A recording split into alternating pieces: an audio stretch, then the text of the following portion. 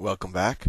We'll now try to see what trigonometric identity we can come up with if we start off with cosine of alpha plus beta. Cosine of alpha plus beta. Let's see if we can rewrite this as another combination of cosines and sines of alpha and beta.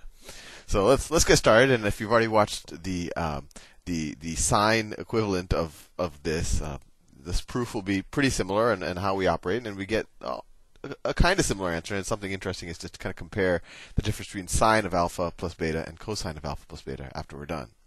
So just like that last proof, let's say that this angle, now that color isn't bright enough. Let's see, let's do yellow. Let's say that this angle right here is alpha, and this angle right here is beta. Right? So alpha, we want to know cosine of alpha plus beta. So alpha plus beta is this large angle right here. Right? So what's the cosine of that? SOHCAHTOA. So cosine is adjacent over hypotenuse, right? SOHCAHTOA. A8. Let me see. SOHCAHTOA. So cosine is equal to adjacent over hypotenuse. So for this large angle, what's the adjacent? It's line AC. So that equals line AC, that's the adjacent, line AC, the length of line AC, over the length of line, what's the hypotenuse? AB, right? All right, AC over AB. Now let's see what we can do with this. AC, adjacent over hypotenuse. Now, can we write AC in any other interesting way, a combination of some of the other lines on this very fortunately designed graph? Let's see. Well, isn't AC the same thing as AF, this big line? AF minus, what is this? This is a D, right? Okay, that's a D. It looks almost like a, let me rewrite that as a D. D as in dog. There you go. So AF minus DE, right? Because this, oh, I forgot to draw some things. We assume that this line is perpendicular to that line. We assume this line is perpendicular to that line. We assume that line is perpendicular to that line. Right? And by definition, that is because we drew it that way.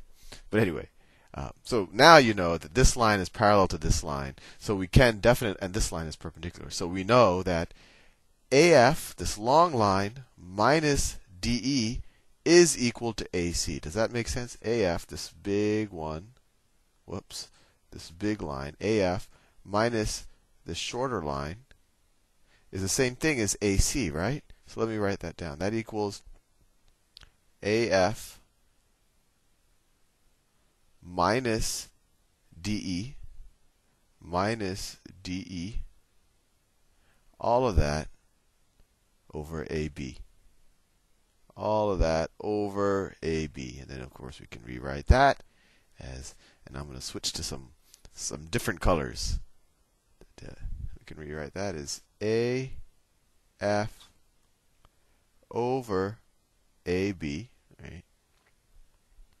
And we switch to maybe green, minus DE over AB. So we have now AF over AB minus DE over AB.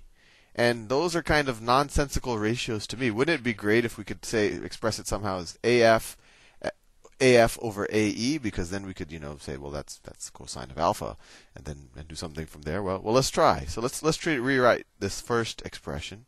So I'll switch back to the purple just so you know where this first expression is coming from. Let's see if we can break this down as AF over AE times something else. Well, we could just algebraically do it. That's equivalent to AF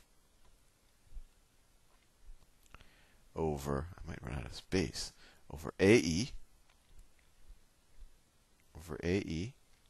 times AE over AB.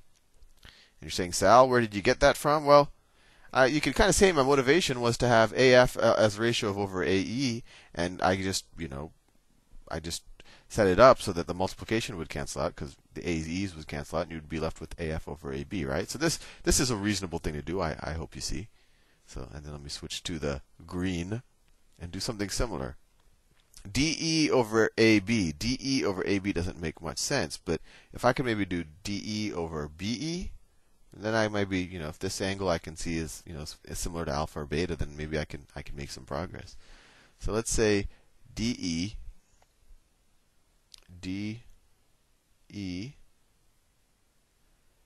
over BE times, and we'll do the same thing. You just have to multiply BE times BE over AB. And just like in that sine proof, and we'll do the same thing here. So let's figure out what this angle up here is, right? Because if we know that, then these ratios become useful. So if this angle is alpha, then we know that this angle right here is alpha, right? Because DE, because this line is parallel to AF. I learned that in geometry. And if this angle is alpha, we know that this angle right here is 90 minus alpha, because it's complementary, right? Because this whole angle is 90 degrees, so this is 90 minus alpha. And since this angle, 90 minus alpha, this angle 90, and this angle add up to 180, we can figure out that this is alpha. And if you don't believe me, add up alpha plus 90 minus alpha, and you will get 180 degrees. So this angle up here, angle DBE, is alpha. So that's very interesting. So can we rewrite these ratios as the sines or cosines of alphas or betas? Well, let's try. Let me switch back to purple. So that equals, what is AF over AE? AF over AE. Well, if we look at this right triangle, that's the adjacent over the hypotenuse for alpha, right? Adjacent over hypotenuse, that's cosine. So it's cosine of alpha. Cosine of alpha. And what's AE over AB? AE over AB. Well, it's similar. It's if we look at this big right triangle right here, that is the adjacent over the hypotenuse for beta. So that's cosine of beta. Cosine of beta. Switch my colors. Minus DE over BE. DE over BE. Well, this is alpha, right? A little smudge. You probably can't read it, but that was alpha. We showed that was alpha. So DE is the opposite, and BE is the hypotenuse. So opposite over hypotenuse is sine, right? So that's sine of alpha. Sine of alpha. And what is BE over AB? BE over AB. Look at this triangle again. Well, for beta, that is BE is the opposite, and AB is the hypotenuse. So opposite over hypotenuse for beta. So it's the sine of beta times the sine of beta. I'm running out of space. I have to go to another line.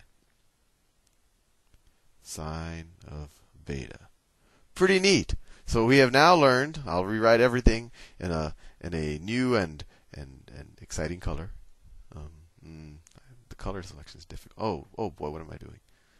Okay, let me do it in light blue.